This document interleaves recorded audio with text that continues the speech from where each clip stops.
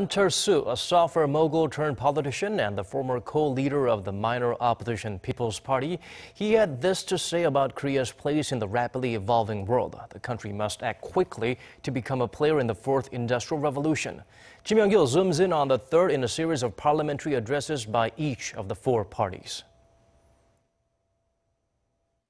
In his address to the National Assembly, Representative Ahn Cheol-soo of the minor opposition People's Party said the government needs to lay the groundwork for the fourth industrial revolution, which he said will fundamentally change how we live and work.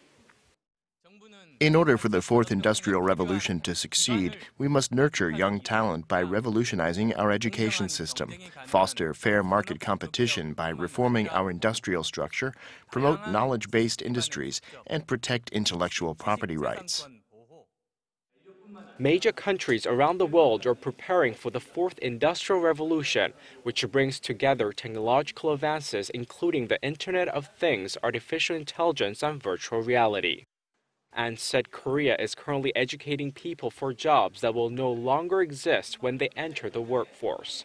To address the problem and promise to help the government find new strategies, including in education, to help the private sector catch up with global frontrunners.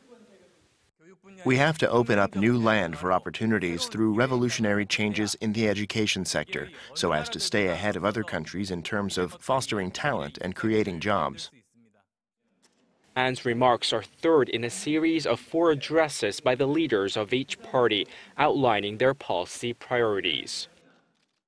Ahn also said the February session is a good time for Parliament to vote on dozens of bills related to reforming conglomerates, lowering Korea's voting age by 1 year to 18, and establishing a governmental agency to monitor corruption among civil servants.